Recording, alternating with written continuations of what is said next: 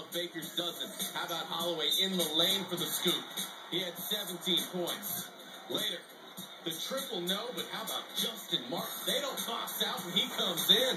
Xavier up 62-45, less than 3 minutes to play. Holloway no, Penny freeze, yes. Less than 30 on the clock. The game has been decided,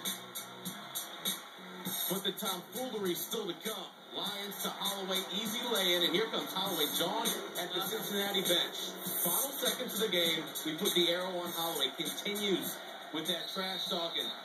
And there it goes, bench is clear, brawling and ensuing in front of the Cincinnati bench. And we take a closer look at this. Yancey Gates, Cole Cox, Kenny Freeze in the head. Freeze goes right down, and then while he's on the ground, Sheik Mooj kicks Freeze as he's trying to get away.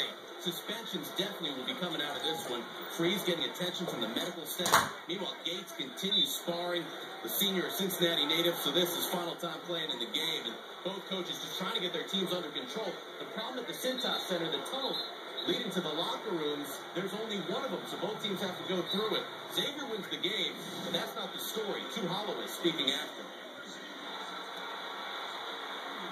Yeah, you know, that's what you're going to see from Xavier in Cincinnati.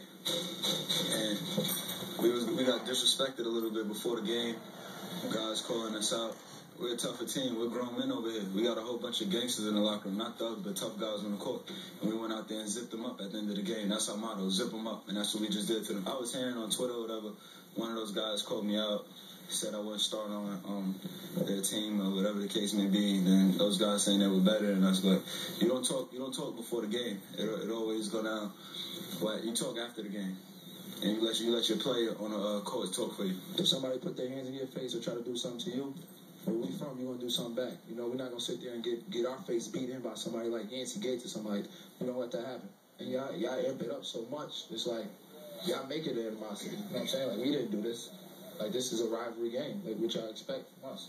If my players don't act the right way, they will never play another game at Cincinnati. Right now, I just told my guys, I will decide. I'll meet with my AD and my president, and I'm going to decide who's on the team going forward. That's what the University of Cincinnati is about. Period. I told them the way I feel. I've never been this embarrassed. I'm hoping President Williams doesn't ask me to resign after that. I made everybody take their jersey off. And they will not put it on again until they have a full understanding of where they go to school and what the university stands for and how lucky they are to even be there, let alone have a scholarship. Because there's a whole lot of kids that can't pay for college. They're all sitting in there with no jersey on. Some of them I physically took them off. Strong words from Mick Cronin. There's going to be some major fallout and suspensions from this one. Big East Associate Commissioner Dan Gavin saying this, quote, "We will talk to the officials and engage with the coaches and the institution, so it might take some time.